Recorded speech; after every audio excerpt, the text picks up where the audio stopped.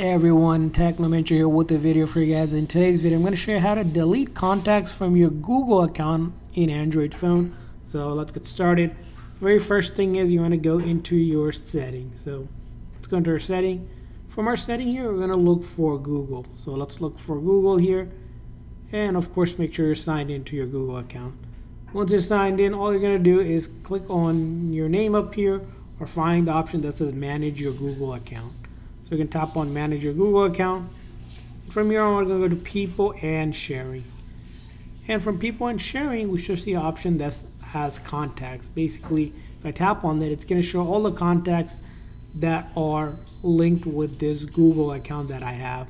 So in order to delete them, I can select like their icon right here. So if I want to select them, don't select like anywhere else but the icon because it will get into the details. So if you have multiple ones, you want to just click on their icon.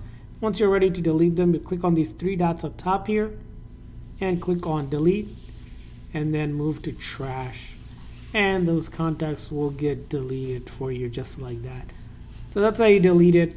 I hope this video was helpful. So please consider a like and subscribe button for more tips and tricks. We'll see you guys next time.